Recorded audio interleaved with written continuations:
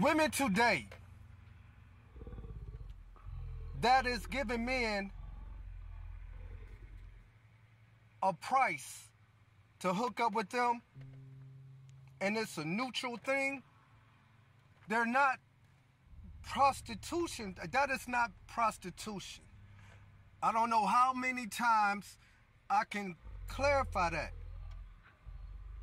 You keep saying that if a woman take money for sexual favors, that's prostitution. She's prostituting herself. Now, from my generation, of course, women have said you got to use what you got to get what you want. But a woman who is a classy type woman, go to work, a woman who is about her business, who knows she got it going on, who know that she has responsibility, and she know that her attraction,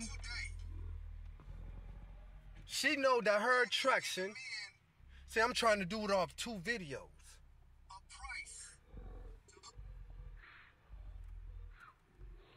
She know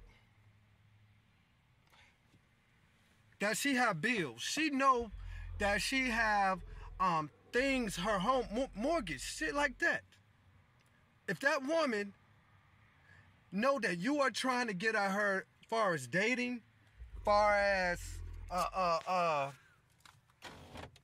just a strong interest, she has the right. Especially if she has some kind of a sexual attraction to you, she has the right. She's saving you basically a lot of time. Especially if she's on the grind and she needs certain things, bro. You don't know what a lot of these mature women are going through, who have kids, who don't. You don't know.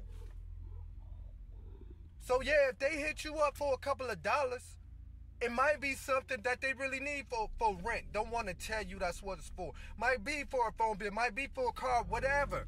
But if she's hooking up with you and saving you a lot of time, why are you complaining, bro, when you getting what other men are not getting? Now, tricks, prostitutes, those are the women who, I'm going to say it one more time, that men pull up on the street, which is illegal. Men who are that desperate to get some out of a female. Crackheads, women who are really out there, gone. That will sell their body for any price, for a hit. Those are tricks, prostitutes.